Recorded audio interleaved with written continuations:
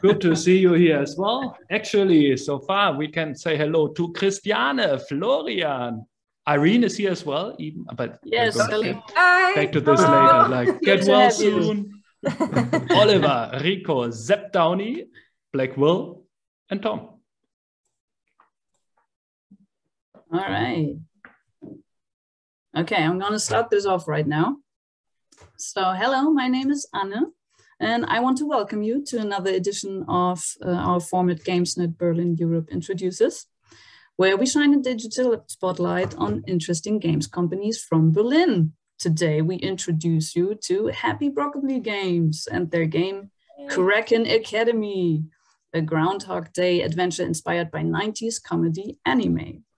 Our host, André Bernhardt, will talk to studio director Annika Maar and programmer and game designer Joni Levinkind.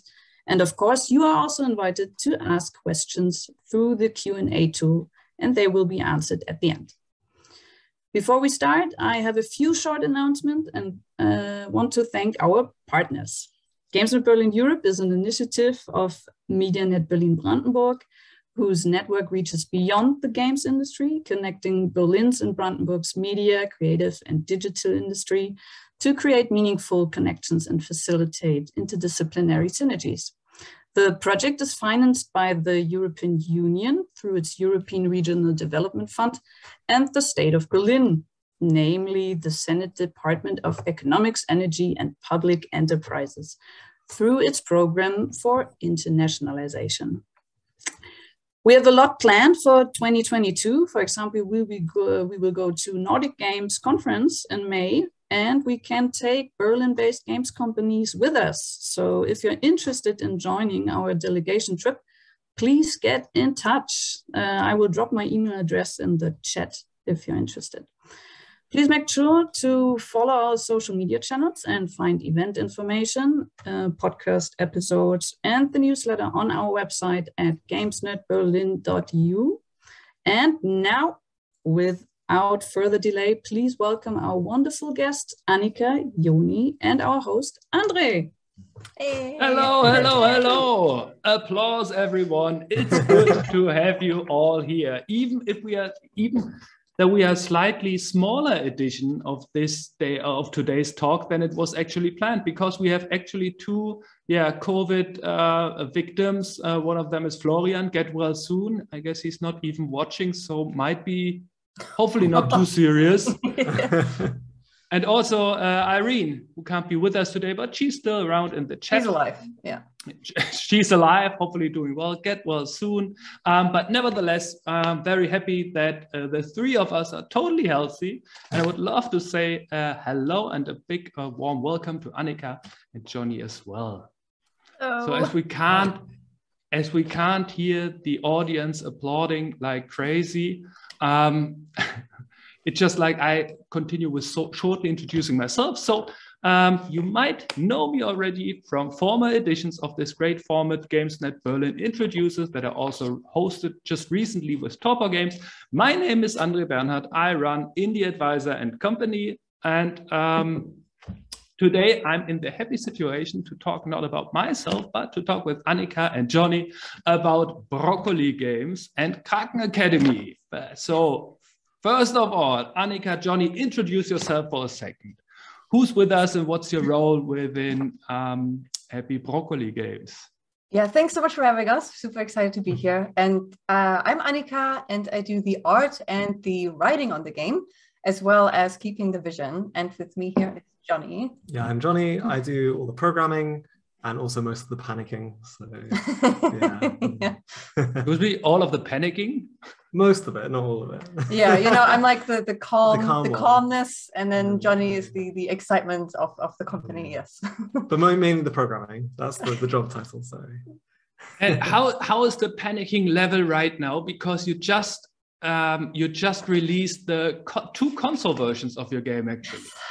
Well, now it's okay. Yesterday it was through the roof, but I feel like with releasing, it's both the best and the worst thing you can do in life, I think. And this is how it feels for me right now. It's like a roller coaster. You're like, yay, oh my God, oh no. And if just the tiniest thing goes wrong, oh no, it's fine again. And I think right now we're off the roller coaster. Yeah. We're through the ride. We're fine now, even though we haven't released in Japan yet, but I don't think anything super out of the ordinary is going to happen there. Fingers crossed. Nothing's going to go wrong in Japan. Touch some wood. Yeah. But yeah, I think we're fine now. Yeah, numbers are looking okay. So it's like, whew, okay, everything's fine. So far, you just released PC then. That was the first platform where you also developed the game. And then yesterday you added Switch as well as Xbox, right? Yes, that's right. So every Game Pass owner, because we talked before a little bit already, make sure to download the game right now as it's available on Game Pass. But sure, also buy it on Switch. Best thing, you buy it on every platform twice and give it to all your friends and family, because after this talk, you will be very much excited about Kraken Academy. To get to know you a bit better, Annika and Joni, I stalked your homepage, and it's very nicely done, and you have some little short biographies about yourself on the homepage, where you tell us some little secrets about yourself, what you like and what you don't like. And some are not that secret, but yeah. Maybe not that secret, but tell us what's behind, Annika, that you don't like disco balls. Okay, so I don't know how this is not a more common thing, because this enormous ball, okay, hanging from the ceiling, it's really damn dangerous. And then what do people do? They're just dancing underneath, just waiting to die. And I looked up, disco ball related incidents, and there was this one party where for some reason it was full of doctors and nurses like dancing. I don't know why. And the disco ball did come down, and so no one died, but they got injured very badly. And also I think they didn't die because it was all doctors and nurses, so they knew what to do, but it does happen. And now anytime I see a huge disco ball, I'm just like, oh my God, that is dangerous. I'm not getting close to it. And actually, you're totally right. Short side fact, I'm born and raised in Offenbach, which was a musical city once because they played the Tommy musical over there until a bit disco ball came down and someone died in the audience, and then they stopped the show. Now Offenbach is not a musical city anymore, so the fear is real. Wow. Yeah, I'm telling you. But Joni, you have issues. You don't like dancing beyond watermelons, or what's your issue with watermelons? I just really don't like them. I just think for something that is so much water, it tastes nothing like water. It promises something very refreshing, and to me, it's not refreshing at all. It's like that's betrayal. That's the one. The one symbol of happiness and summer and the beach. And exactly, they look so cool. They have the amazing hats on the outside, and then for me, I bite in and it's like just disappointment. It's to me, it's like the worst texture and flavor. Oh, it's so fleshy. Why do you want your like fruit to be fleshy? I don't know. It weirds me out. So make sure if you're ever invited to a release party of Happy Broccoli, then bring disco ball. Don't bring disco balls and watermelons. Tell us a little bit about your background. I mean, before you founded Happy Broccoli Games, what did you do before? What made you founding the studio actually? But first of all, a little bit about your background would be nice. So before this, I was a fantasy illustrator, and I did a lot of stuff for Ulysses, a lot of pen and paper stuff, like The Dark Eye, and that was very fun. But then, at some point, I felt the need to create something on my own, because, I mean, it was always very fun to work on other people's projects, to fulfill their vision, and that was great. But I think, I just kind of grew a bit bored of it, or rather than I always want more, right? Always more, always new.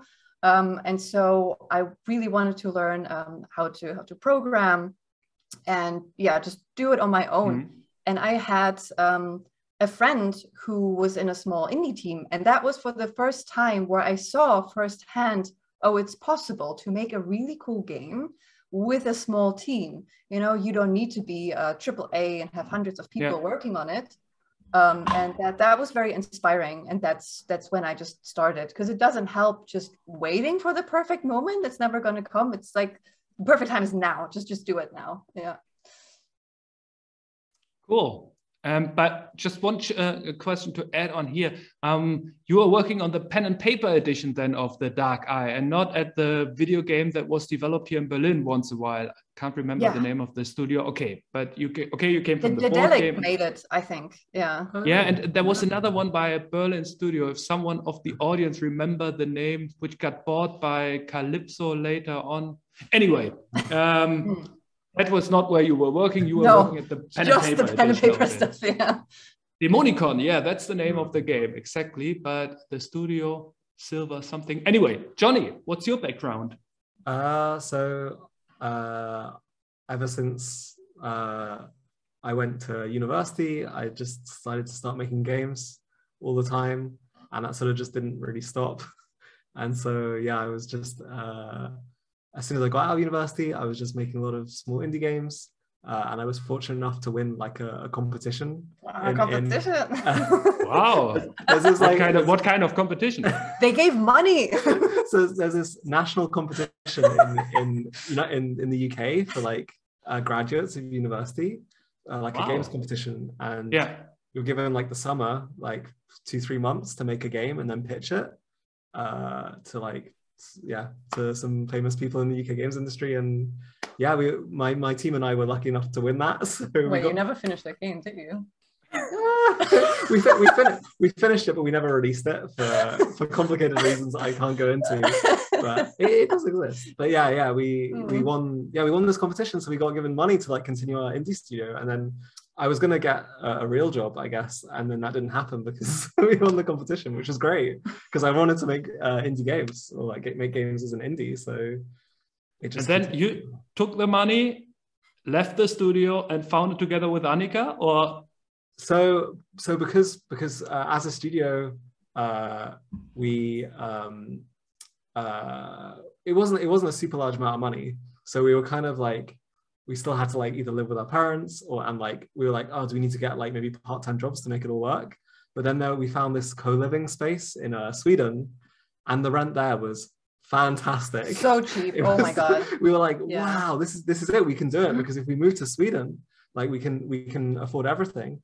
And then when we were in Sweden, we met amazing people like Annika. Yeah, that's where we met. Okay. That's where I met Annika. We met all these other we met this amazing Austrian game developer called Stuffed Wombat, and so we were collaborating. So we collaborated with him and released the game actually. Oh, but that was without me. So that was without Annika. Yeah, that was Joni, Finn, and Josh. It was Pedro as well. So 4 friends, and they made this small game called this mobile game. It's like a text-based adventure, but there's only ever 3 words on the screen at any time. So it's really for people who don't want to read but still want to play text-based adventures. And they won an award in Austria. We won like an award in the Austrian Game Awards, I think. Yeah, so we have some. I think Austrian Stuffed Wombat has the award. And then I showed Joni the prototype in Sweden, kind of to recruit him. Just slowly, get the connection up. And I did a bit of work back then too, didn't I? I made like a rhythm game. Yeah, that never went into the game. And then I had to apply for Medium Board, and I realized that for Medium Board you need to have your company founded. Yeah. And so I went back to Berlin for a week, and within that week I looked for an apartment again because when I went to Sweden I gave up my apartment, so I came back, I got another apartment, and I founded the company, and it was so super complicated, and I actually did it on my own at first. Super stressful, but I got all of that done. And then later, Joni moved to Berlin. Okay. And that's when, Joni was like, he's serious. He, really wants to work on this project. And then, he came on to the company. Yeah. Congratulations. I mean, talking about coming back to the Sweden place, because I have this on my list as well, that I remember that you are talking about the Spellkollektivet place that is somewhere in a place that no one remembers as well, because it's quite rural outside as far as I remember. Okay, but you went there twice then, once where you first met, and then again where you were working on the title as a studio. Yes, exactly. Yeah. Okay, maybe for those people in the chat that don't know this place yet, you can explain a little bit about it, because it sounds too awesome to be true. I mean, it's quite cheap, and you get 3 meals a day and can work on your title all the time, or? Yes, so basically it's in the middle of the woods in Sweden. So I mean the nature is beautiful, that's really nice. And you live together in a house with other game devs. So they were always around 30, 40 people there. And you have your private room, and everything else is shared, you know, so you have shared TV rooms, for example, board game rooms, whatever, and a kitchen there. And like I said, you get 3 meals a day. Just super, super nice, included, you know, in the price. And you have, you know, fast internet and just everything you need, really, which is, really, really nice. Yeah, and it's great to have all these people around you who are also interested in making games, or like actively making their games. You get a really, you can kind of get really, what's the word, like motivated, inspired by other people who are working on cool stuff. So I like that about the place for sure. And to give the audience an impression, how much do you pay monthly, roughly? I mean, is it like? I think now it's like 500 maybe, right? Yeah. Wow, which is just like 500. 500 a month, well, for everything, Yeah. And it used to be like 400 or so when we went back then. Which was way too cheap, because also he needs to make his money back. So, it was quite new back then, so he was working out the pricing, and there was this balance of he needed people to come and join to like create the atmosphere that he needed, and so it was a good timing thing as well for us. So the first time you met there, the two of you met there, and then Annika came up with the idea of stealing Joni from his team and founding the own company, which you did that in 1 week here in Berlin. And how did you end up with the name of Happy Broccoli? Oh gosh, so that was that one really stressful week in Berlin, and I had 1 day to decide, basically. It's like, oh god, what am I gonna name the company? And then I thought of, Broccoli Girl, the character in the game. I'm like, that's great, let's just be Broccoli Games. But there already was a Broccoli Games. They made mobile games. I don't know. Like, okay, what else can we add to this? I'm like, oh, just Happy Broccoli maybe. And just Happy Broccoli also existed. I think they make like hand creams. I don't know. And so I'm like, okay, it's going to be Happy Broccoli Games, which is, a bit long, but it's fine. And you can imagine the notary's look on his face when I come in there. I'm like, here, this is my Gesellschaftsvertrag. I don't know, like the contract for the company, and it says Happy Broccoli Games. And he's looking at it like, okay, all right. No one takes you seriously. It's quite funny. Happy Broccoli then. Okay, then you decide. And the team actually consists out, how many people are there within the team? It's the two of you actually, yes? It's 3 people which are hired. So it's me, Joni, and Irena, and then we have 2 freelancers also. That is Damien Shepard, who does the sound design. He's done stuff for Yes You Grace, for example, and other big indie stuff. And we have Sviatoslav Petrov, who does the music, who has done a lot of stuff for other anime games, stuff like Dragon Ball games and this and that. It's pretty cool. Yeah. I guess now would be a perfect where we're coming closer to talk about Kraken Academy itself, to give the audience a quick outlook of how it looks like. So, Anna, could you be so kind and show the trailer for a second?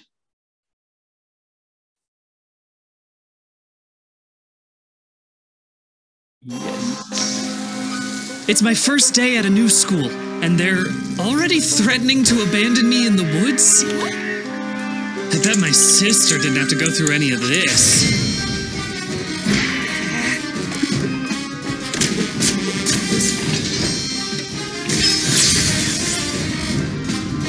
The other students seem so friendly.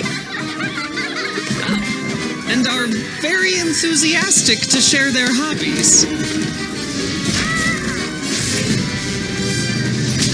Sometimes it feels like classes can get a bit sidetracked. Objection! Wait, now I have to help a Kraken save the world? And why is everything on fire? Are those alligators eating children?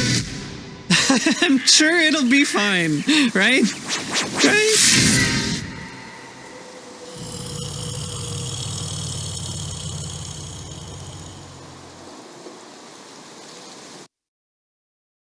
Nice. Thanks a lot. And who spent close attention to the trailer could see little broccoli girl hanging out there as well. So broccoli, excuse me? No, never mind. Keep going. Okay, broccoli girl was there before you founded the studio. Was your inspiration for the name of the studio? the game, the prototype and everything that was already there. Yeah, and if you had to do the elevator pitch about what the game is about and everything, how would it sound like? It would sound something like, so it's it's your first day at a new school, and a Kraken recruits you to save the world and gives you a time travel amulet so you can go back the last 3 days over and over again. And how did you come up with the idea of it? So I really love Zelda Majora's Mask, especially the clock town there. So what I loved there was just observing people's routine throughout the day, you know, where they would be on a Tuesday or Monday or whatever. On Tuesday it rains, and then this one character's carrying an umbrella. And I loved all those small things and kind of, you know, stalking people and seeing what their relationship is like with each other, you know, find out their secrets. I really, really loved that. And I was thinking, why isn't there a game that's just about that? And so I had the idea of making that, but I kind of lacked a setting. And so I remember that I made a comic with my sister way back, many, many years back. And I decided to take an inspiration from that, where it was basically 2 high schools that were fighting with each other, and one was very rich and one was very poor. And I mean, now it's completely different, you know, it's just one school and you have all these clubs, but you still, you know, kind of have this fight between different classes, which I thought was very interesting. Yeah. And then you said, okay, you had this idea of making the game itself, but did you have any background in founding a studio then? You simply did it then? Or yeah, it was more like, okay, I have to do this because you know, I need to get funding my medium board. It wasn't the idea of, oh, I want to have a game studio, so what do I need to do for that? It came after. It's kind of organic in a way, you know. Yeah, you do what you got to do. No one wants to do the bureaucracy, but you have to do it, you know. Yeah. So the style is very, very specific. You have this like anime, or at least for me, it feels like anime inspired stuff. Are you a big fan of like visual novels then, that brought you to come up with this kind of style?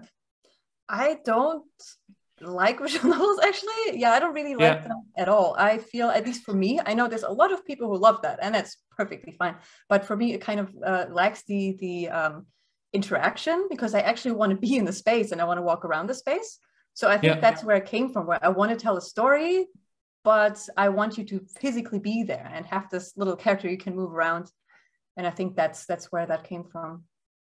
So you did then the art as well as also the story writing, or was this like a collaborative effort? No, that's all on yours. Yeah, well, I mean, of course, not all of the ideas are mine. I wrote all of the dialogues.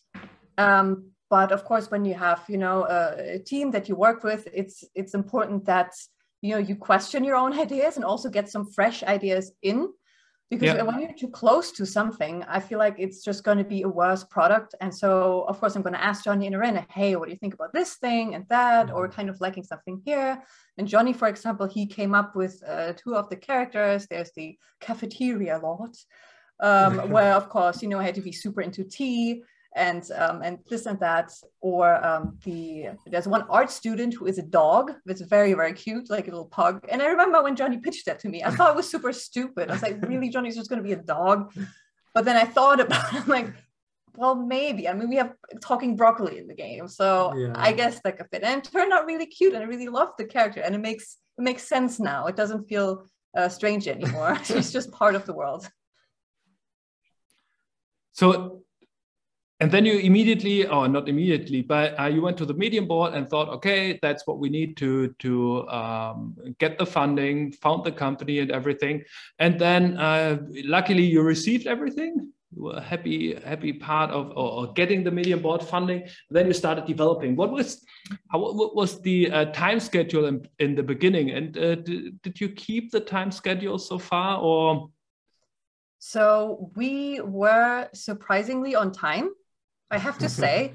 I'm not sure how we managed that, but somehow, I guess, from making the prototype, we kind of knew how long things would take.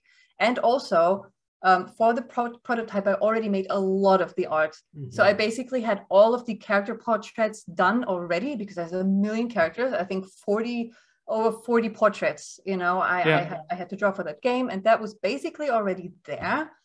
That was good. And then also the publisher just decided that we would launch only on PC first, and then later just on the consoles. And I guess that was also something that gave us more time. But I think even without that, we would have been on time. And thankfully, that also didn't involve too much crunch. So in total, I would say we had to crunch around like 2 weeks. Yeah, there was 2 instances where, unfortunately, it was getting so tight. We're like, oh God, okay, we really need to work on this longer now. Yeah, but it worked out really well. I think we also got quite lucky with the playtesting as well. With like, oh yeah, our community was amazing. They caught all of the bugs. Yeah, we had some people in our community who helped out playing the game, and they found so many of the issues in so quickly, and they were so active, and they enjoyed doing it all, like helping us out, and that allowed us to really quickly turn things around. And it was like, that's good to hear. How long was the development process overall then, roughly? It was it 1.5 years? So full time it was 18 months, 1.5 years. Yeah, because like Annika did so much work before like me and Lorena were part of the team. It was probably more like 2 years if you factor in all of Annika's part-time work when she was, you know, setting up the studio and so it was relatively quick turnaround. I think there's definitely lessons learned with that. I think being on the other side, it's easier to see the parts of the game where we clearly had less enthusiasm, or we were more tired. I think. I don't know. Well, and we had less time to iterate because we translated into, I think, 5 languages. The problem was that the writing, it had to be done a long time in advance. Yeah. And also, if you plan to release on console, you know, you have to submit the builds very early. And in the beginning, you know, we were still planning to release on Switch at the same time. This was a very pressing issue. And so for The Last Quest, for example, it was basically the second draft that just went out, and that was it. And of course, when I look at it now, there's some things I would like to change, but it becomes too complicated. And so I think for the future, we would then definitely plan in just an extra month there to make sure, it's perfect. Now it can go to translation. Also just delaying the translation too, right? Because I think, we could. There's exactly. The end of development is it's always there's so many small tasks that you leave along the way because you're like because I'm lazy. I'm like, it's not a problem now. That's future Johnny's problem. But then obviously there's a point where future Johnny becomes present Johnny, and that present Johnny hates past Johnny. So I hate these things where you're always like, oh, this is fine. Yeah, we're gonna fix that later. It's not that important now. It never gets fixed. Oh, it's so bad. It's really easy to tell yourself that. And I mean, it's why you have to be very mindful to do all the boring stuff at the beginning. So like always the first thing I do on a game project is make the settings menu. Always. And Annika finds it very weird, I think. But it's because if you don't do the settings menu at the very beginning, it's something that you can always just push and push and push, because as the developers, we don't need the settings menu. Like, we're just going to be testing it. But So yeah, it's getting the stuff out of the way. That it's like eating your vegetables before having your dessert. So actually, it's a game about time traveling and also a story of making the game while time traveling somehow with past and future, future Joni. So when you mentioned before that you already had the prototype in the beginning, is that included within the 18 months of the development process itself? No, right? But 18 months was after, right? No, because we started in March and we had the prototype done in June. But that's not the one I made, right? That's what we made together. Oh yeah. Oh, which the one. The one that I made was not within the 18 months. Okay. So yeah, in total it was longer. Yeah, lots of different stages of pre-production to get. But still, I mean, as a studio, as a newly found studio, it's an achievement already just keeping to the time schedule for your first title that you're doing together. So that worked out pretty well. And you talked about the publisher already, which is Fellow Traveler, which you got in common with Torpor Games that we had the last time here. Also like the work of Irene somehow. But how did you end up with meeting Fellow Traveler? When got they interested in Kraken Academy? So they have one person on the team who lives in Germany. He's called Des, and he visited Berlin and he visited Saftladen, where he talked to some of the devs. And then one of our friends there, Luca, he mentioned our game to them. You know, he was like, oh, yeah, I know this team is making this story game. You're probably going to be interested. And he told us about that. And that's when we checked them out. And we thought, great, you know, it's a publisher who's focused on exactly what we're making. They have that target audience. And so we decided to talk to them. And they made a very good impression, really, really kind, really good people. So, yeah. So there was actually, you didn't really start pitching yet or anything, but they found you somehow, and then you thought like, okay, it's a good idea. It looks like a perfect fit, and then I pitched before. I started pitching before. Okay. So they somehow came over on the perfect time. You know, it was perfect timing then when I was pitching to more people. But yeah, the people we pitched to before, they weren't quite as good of a fit. So either the contract was absolutely terrible, or, you know, they made a weird impression where they felt more like they were business people and didn't really know that much about the games itself and about what actually makes people interested in them. And I'm a bit worried when someone, you know, looks at something from so far removed. There's a lot of publishers who came from AAA, and they think that you can just do the same marketing for indie games, and they don't understand what it's actually about. And they throw around these names of these very famous people, which I don't care about if they're, you know, involved in your company. That's not what I'm looking for. And so, Fellow Traveler felt more personable and more involved, more passionate about what they do. And they are as well. They are really passionate about like specifically narrative games. That's good to hear after releasing on 3 platforms that you still like each other, and it's not like, no, they are the worst ever, and that was the worst decision we ever had in our life. No, happy to hear that it works out with Fellow Traveler. And where you were saying that you didn't feel quite happy with the other publishers doing more this like AAA approach. Usually I'm asking people most of the time whether it's what brings them into the industry. Is it more like the art approach, or is it more like the money approach? Where would you locate yourself on this spectrum of money and art somehow? Yeah. I think if we wanted money, we wouldn't be making indie games. I think that's not. Yeah. It's a very, very risky business. And so it's art 100%. It's all about being passionate and making something that people love.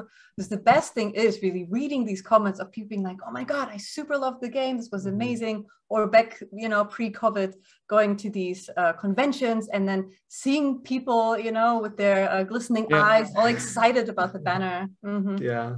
and also just the craft of it as well, like the it's fun just making it. I think being creative or making something that like from an experience perspective feels nice to use is also like very very nice to do, right? The process of building itself then. I could imagine within this crunch times you felt different about it, but if it was only like 2 weeks, a very short period, I think that's fine. We recovered. That's good to hear. You mentioned that you have an awesome community. I mean, how early did you give the game or make it accessible for your community somehow to give feedback on the gameplay itself? Is there a rough? When did we have the first demo up? Oh my god. Was it like half a year before we released or something?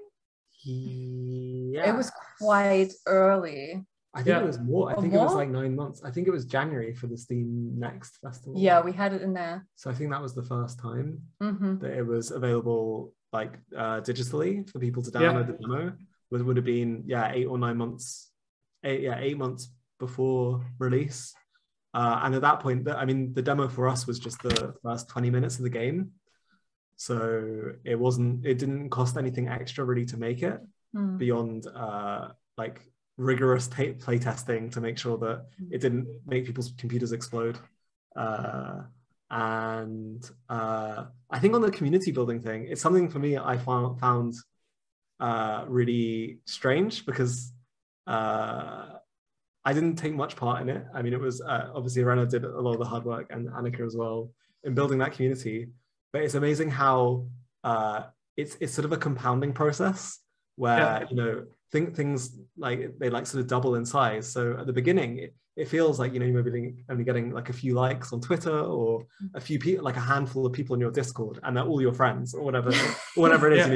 You just message your friends being like, join my Discord channel, and that's how it starts. But then 6 months down the line, there's people there you don't know, and they're like strangers, and they're right on your Discord. And then 6 months later, it's people saying like, oh yeah, my friend told me to join this Discord or whatever it is.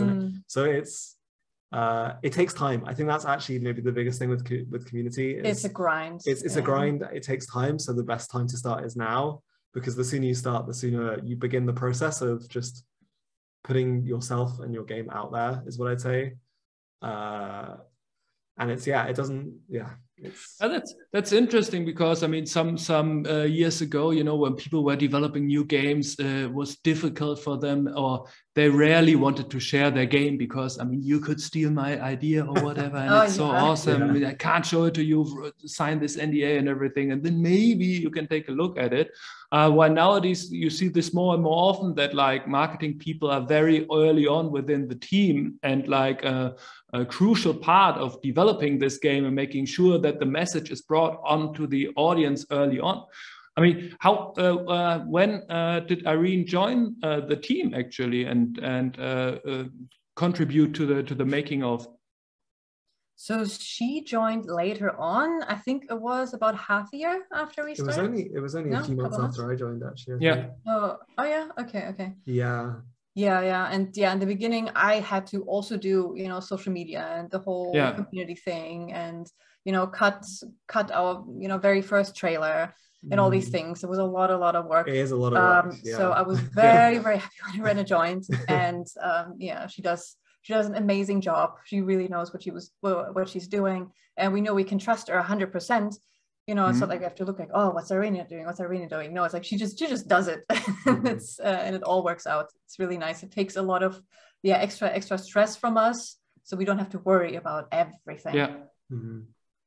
So, and if people within the audience want to join your community right now, where should they go? Where do they find your Discord? So they can go to kraken-academy.com. And there we have a link for our Discord, and then they can hang out with our awesome community.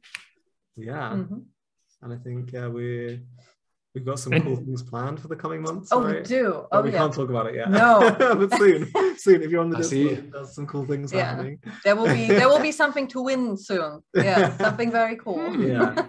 So Yeah, Irene was so kind to share the links, so make sure to thanks. join the See, Discord. that's what I mean. It's just so good. You don't have to take care of everything. So, and how did you like include your community regarding the bug testing process? I mean, you just put it out, or did you just put you put out the demo version or the version they could play it, and then did you set up a bug tracker where they could contribute to, or did you collect just the messages from Twitter, what they were coming back with, yeah, or they came emails? to us. So we put the game out, but then they would come back to us with their reports. They'd be like, yeah, this, and this, and then or you know, they'd like, some would even send videos, which is super helpful. So involved. And then from that we messaged them and we were like, wow, this is really helpful. Would you like to like try out more of the game? And then we could give them access to more stuff. And then it was quite organic, right? The people that were really passionate about it came to us. So I'm trying to think if we I think after that then we did bring some more people in, right? After we selected some people in the Discord. I think we did a raffle, something like that, who could do beta testing, and then we added those people. But yeah, the first people that came organically, those were just the ones the most that would contribute the most vigorous. We had a studio hired, also a QA studio, and I have to say that was an absolute disaster. They found nothing. They found no bugs. They found 2 bugs. One we already knew about. We told them even. And the other one was a spelling mistake. I was so angry. I was like, really? And you charge so much money for this? Wow, okay. Yeah, that was awful. And so ever since then, we know we can only really trust our community to do the job correctly. Yeah. Yeah. When you as far if I got it right, you started with development in pre-COVID times. I mean, it's crazy that we're talking about your good old days, pre-COVID times, where it was still possible to go to conventions and trade shows. How is your take on that? I mean, if both of you or the 3 of you actually go to a convention, no one can work on the game. Is it like, how did you like decide on how important is it to go out and show the game while working on the game?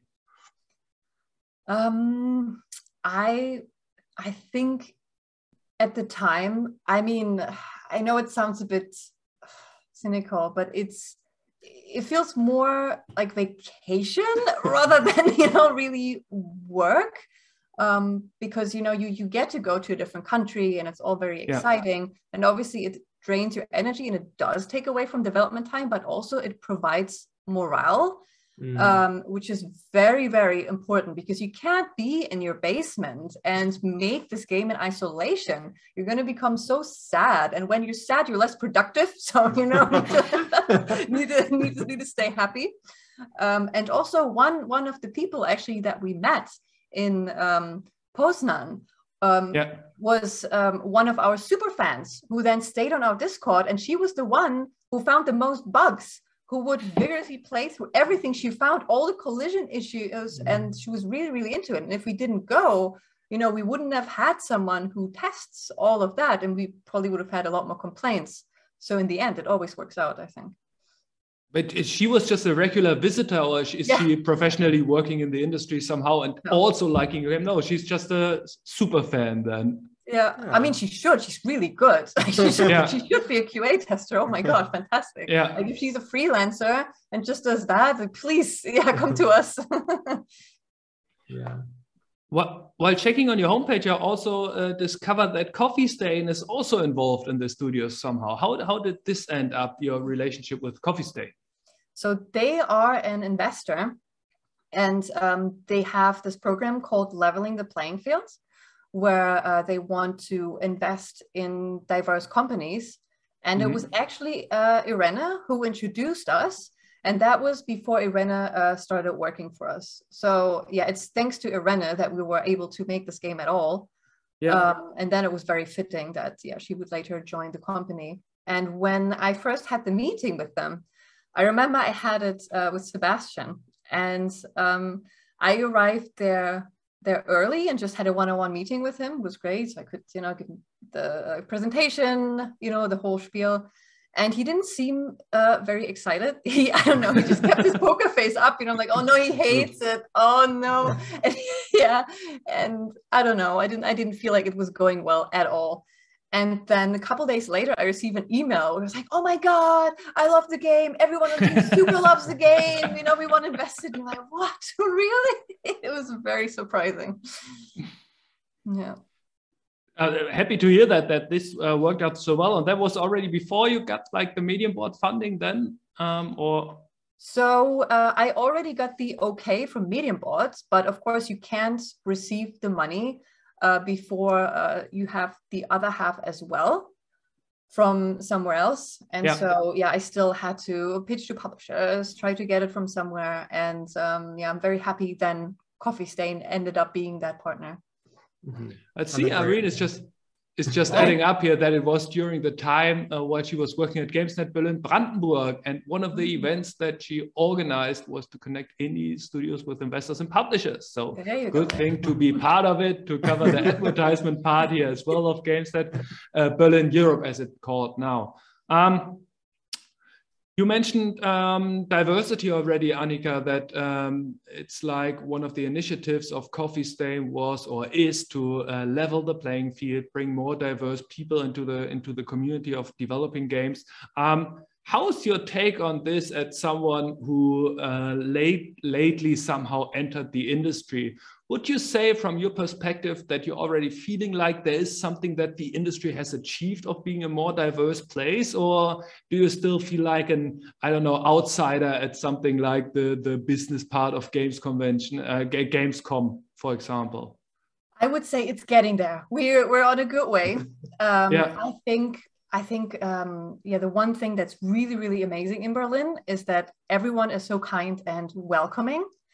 That I never felt like an outsider or anything, especially at events like Talk and Play. I could really feel how even though someone has been in industry for 10 years, they would never look down on me, never. They would be very, very respectful, and that was amazing. And I think it has to start with also people, even if most people who are at a certain event, are men, let's say, it starts with, them just being, respectful and not seeing you as, something unusual, which can be, quite just annoying and making you, feel like you don't belong.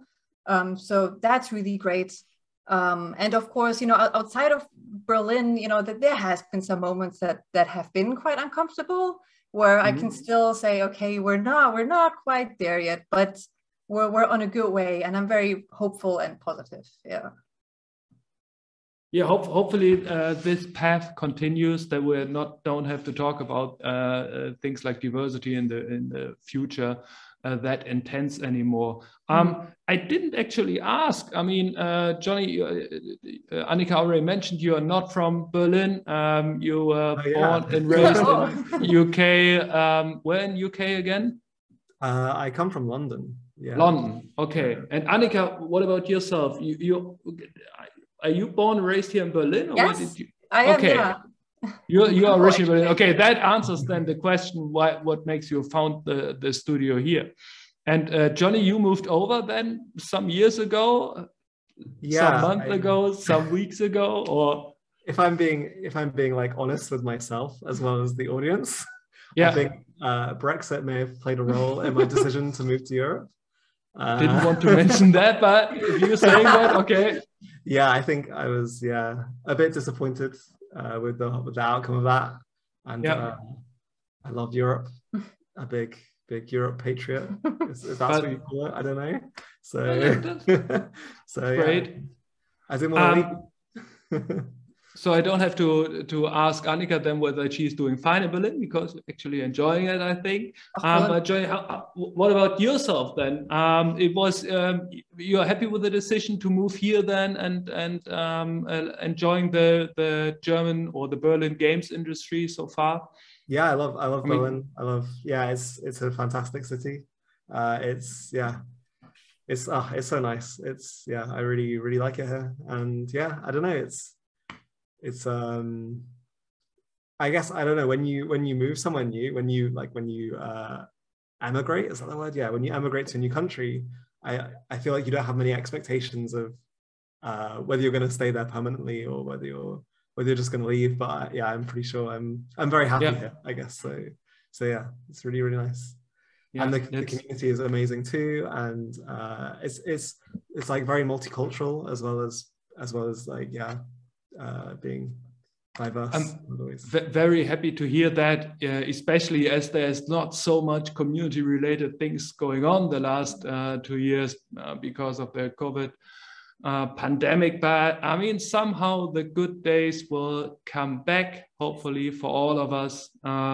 Let's not discuss about Freedom Day, because I'm not up to date how it works with the mask now and everything in Berlin, but I'm pretty sure that sooner or later also GamesNet Berlin Europe will host some more physical events, and we can talk to each other in person.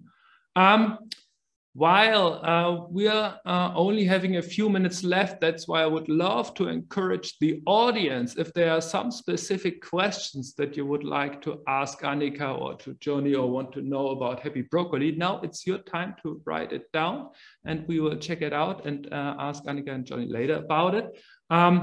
Meanwhile, some more questions from my side, surprisingly. When you were developing the game, was there some certain game design pillars or ethics where you would say, okay, this is the most important part of the game when we develop this, that needs to be in there all the time? The number one rule. I really like, besides the setting menu. That's okay. I have all these like weird rules about like game development and game design. Like I think shortly after I joined the team, like Annika, like you wrote down the pillars, right? Of like the pillars for the game. So we have like three core pillars of like, these are the things we need to hit. So if you ever like feeling like you don't know which direction to go, it's easy. There's like a list of things to keep you on track. I'm trying to remember what they were. Oh God. One was to not make the time loop tedious, right? Yeah. Yeah. The other thing, to make sure you connect with the characters. Yeah, because it's all about the different personalities of the characters. And so we want you, by the end of playing the game, to have one favorite character, just one you really like and one you really hate. We didn't want someone to just have neutral feelings towards all of them. Because Kraken Academy, like I like my roller coaster ride analogies. So Kraken Academy was also supposed to be like a roller coaster, it's not supposed to be this gentle ride. I thought you pick another ride, like a break dancer. Or like no, it's also a roller coaster. I don't know. What's the big swing called?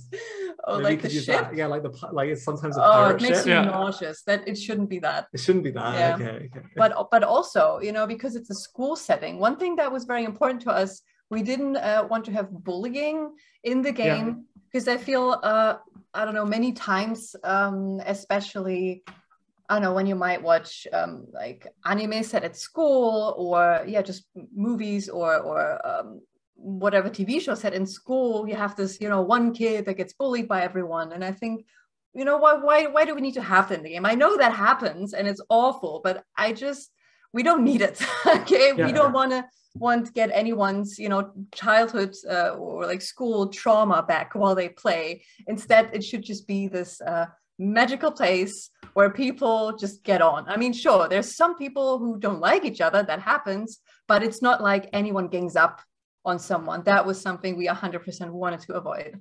Mm-hmm.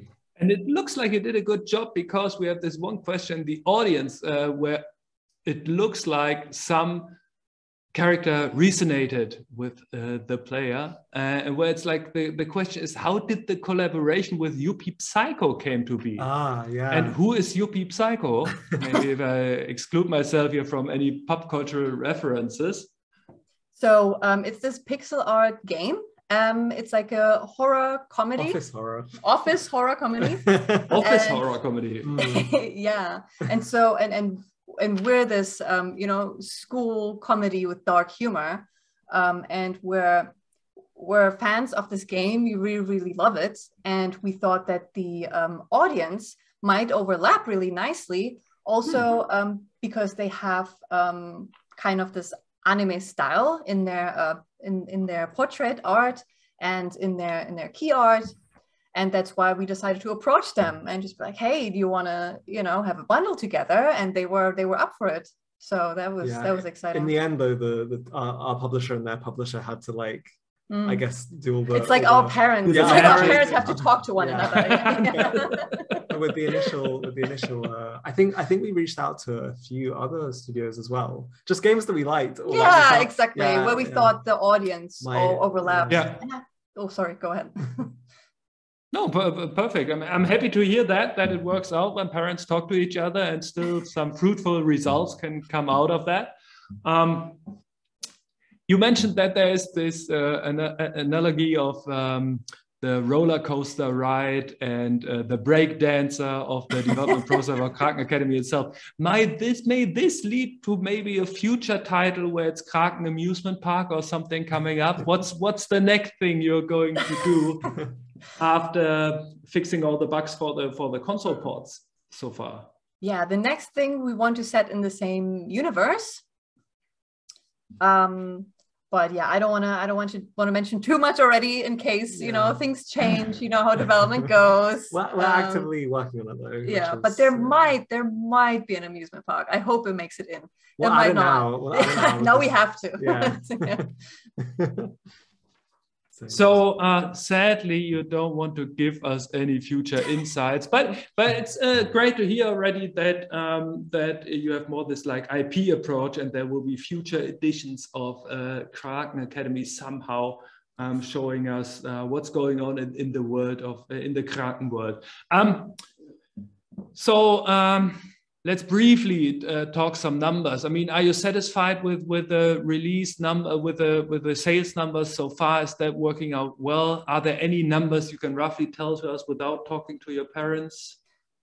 So yeah, it went really well. So we at least broke even. So yeah, we're in plus now, which is super great. You know, especially for our first game. So we're very relieved, and this again will be something very nice to tell you know, the next publisher or investor or whoever you know we're going to work with. It's going to calm down a lot, and yeah, it allows us, you know, to continue to be safe. So yeah, it's all very good. Great. This looks like a very positive outlook for the future so far, and as we also run out of time, and I was told not to overextend this time. No, I'm making this up. I could overextend, but I'm not doing this time. I will be perfectly on time this time. So yeah, first of all, thanks a lot for being with us today, taking the time and explaining to the audience about the development process of Kraken Academy and the history of Happy Broccoli games. Also, big thanks to GamesNet Berlin Europe for giving us the possibility to talk here. And yeah, also big thanks to the audience who took the time to listen to us.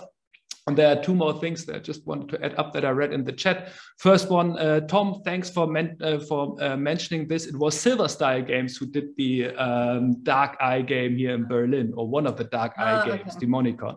And the other one I would love to mention is that what Ruth posted, that we also have this kind of spell collectivity here in Germany right now, in Klein Glien. It's called The Rabbit at Coconut. It's We're going there. Are you going there? So that's when are you going there?